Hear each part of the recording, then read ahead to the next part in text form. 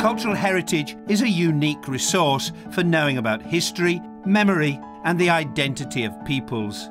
The illicit trafficking of cultural objects causes serious and sometimes irreversible damage to this common legacy. From Slovenia to Turkey, from Croatia to Romania, looting and illicit traffic of cultural property across southeastern Europe threatens to deprive humanity of a tremendously rich and diversified heritage. I believe that southeastern Europe has passed through a difficult period, political transition, and also the wars that we saw in former Yugoslavia had, I would say, a devastating effect on different types of criminal activities, including illicit trafficking of cultural objects, and also because it's a region where we have seen a rich heritage in terms of archaeological discoveries or religious objects trafficking. The greatest damage is sustained by the local communities. Losing their cultural heritage, they lose part of their history and identity. Certain categories of cultural property, such as ritual objects or ancestral remains, are irrevocably identified by reference to the context for which they were created. Looting destroys the context of the find and its historical record. The return of stolen objects to their places of origin is therefore crucial to restore their cultural and spiritual value.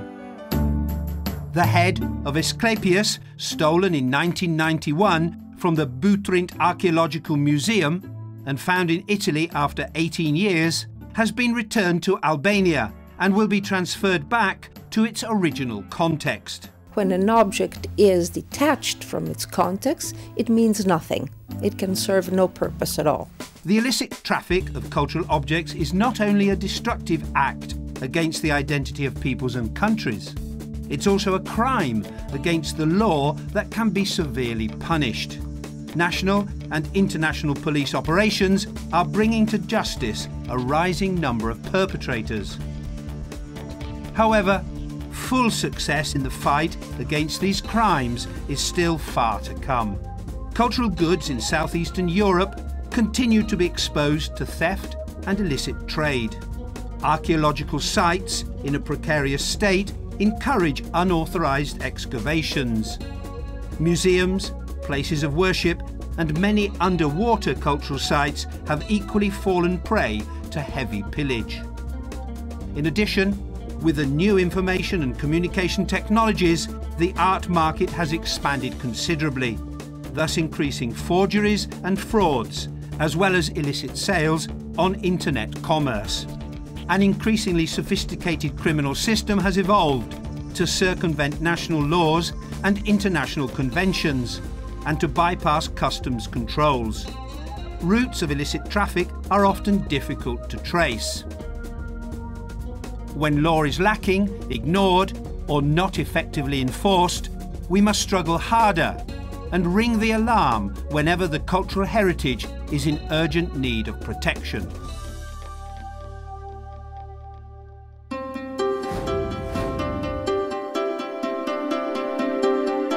Action to combat illicit trafficking is a fundamental part of UNESCO's endeavour to protect the cultural heritage. All the countries from southeastern Europe have ratified the 1970 UNESCO Convention on the means of prohibiting and preventing the illicit import, export and transfer of ownership of cultural property. This convention is the first international legal instrument adopted to combat trafficking in cultural objects in times of peace.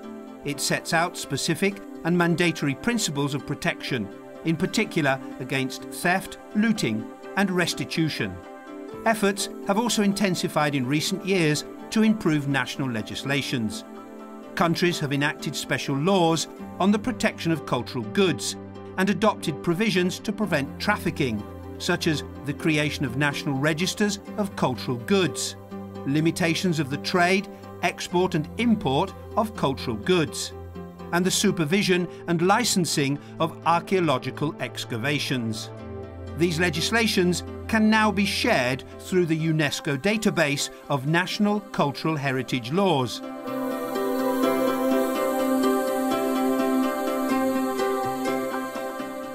The rich underwater cultural heritage of the Adriatic Sea and the southeastern European inland water basins is also part of our shared legacy.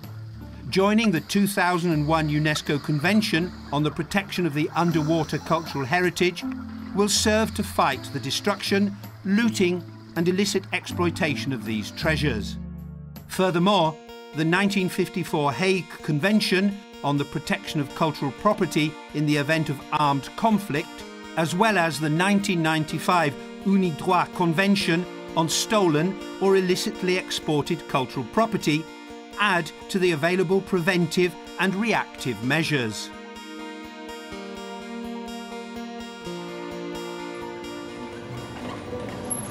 I think that the most effective means of combating international trafficking in art objects is for states to work together. Now, this implies cooperation among police forces. The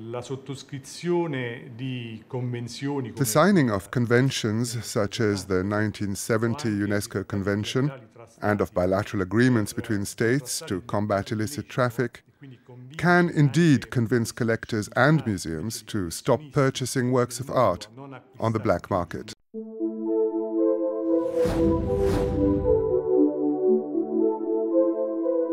Further to the ratification of international conventions, countries must enforce these legal instruments and create effective mechanisms to prevent and fight the illicit trafficking of cultural property. Accessibility to data and information sharing, such as the establishment of national databases on cultural property comprising standardized descriptions and photographs, can pose effective barriers to criminal activities.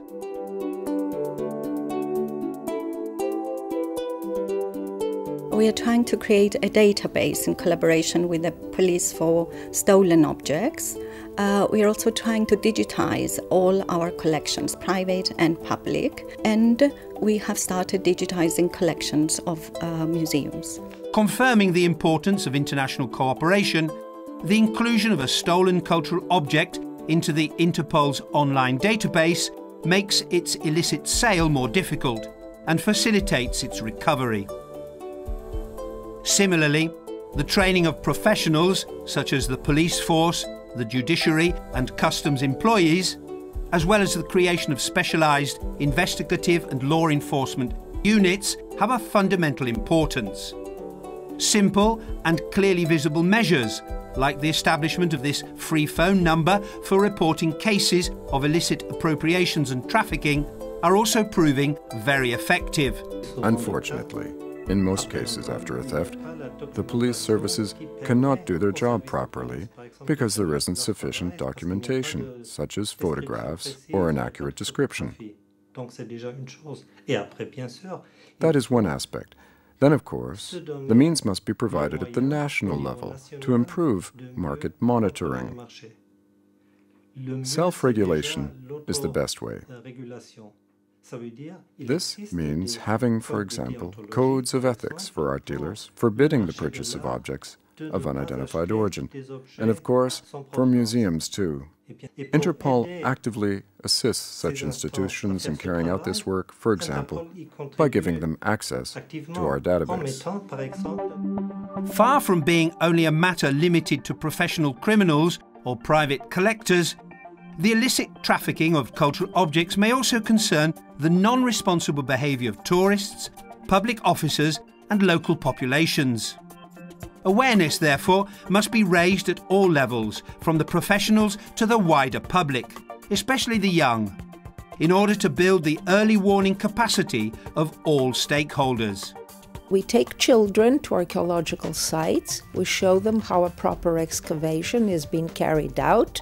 The children help us one day when they are able to come with their schools, and they understand how the excavation takes place, how the journal is being done, the photographing, all the documenting of a proper excavation, and then they see the pits that the looters open in certain sites, and there they understand how much is lost. We are trying to make the public aware that removing objects from their contexts or buying objects from the internet, for instance, without checking their provenance is a dangerous and damaging action towards the preservation of our cultural heritage. Finally, the protection of cultural sites and museums must be improved by means of preventive measures against theft or fire in locations at risk, such as video surveillance and alarm systems.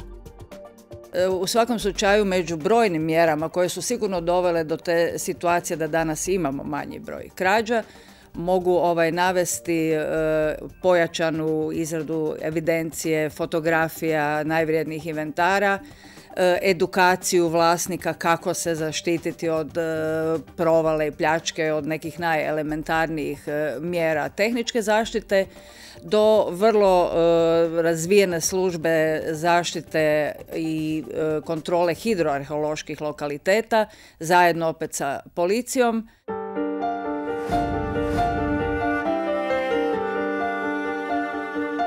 The official return of stolen or illicitly traded cultural objects is always a source of intense national pride. Recovered objects become once again part of the collective memory, making this process a fundamental part of our endeavour to protect cultural heritage. As a result of mediation and bilateral agreements, a large number of cultural items have been successfully recovered and restored to southeastern Europe. In 2007, Romania was able to recover 15 magnificent Dacian golden bracelets stolen from archaeological sites in Sarmițeguța. Bracelets were seized in the USA, France, Germany and Romania, and the offenders imprisoned. In November 2010, over 350 coins, jewellery and human figurines dating from Roman and Byzantine times seized by Canadian border authorities were officially returned to Bulgaria. In March 2011, over 1,800 cultural objects, including numismatic and archaeological materials, were returned by Serbian authorities to Turkey.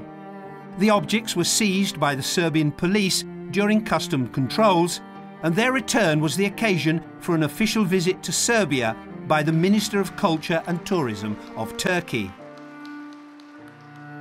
UNESCO encourages and facilitates the restitution of illicitly exported cultural objects. The UNESCO Intergovernmental Committee for Promoting the Return of Cultural Property to its countries of origin or its restitution in case of illicit appropriation, as a conciliation and mediation body, today provides the main international framework for advocacy and negotiations.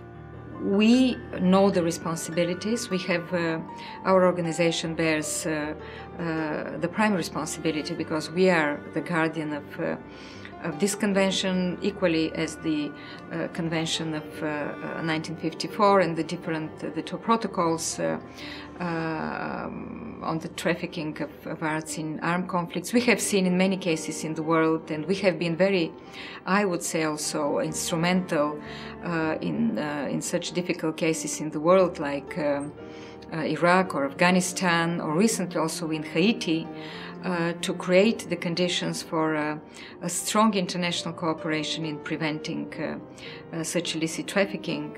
And I believe that by leading once again this strong international campaign and effort to strengthen the Convention of 1970 to see how we can move also with other stakeholders into preventing such trafficking, we will be living up also to our responsibilities.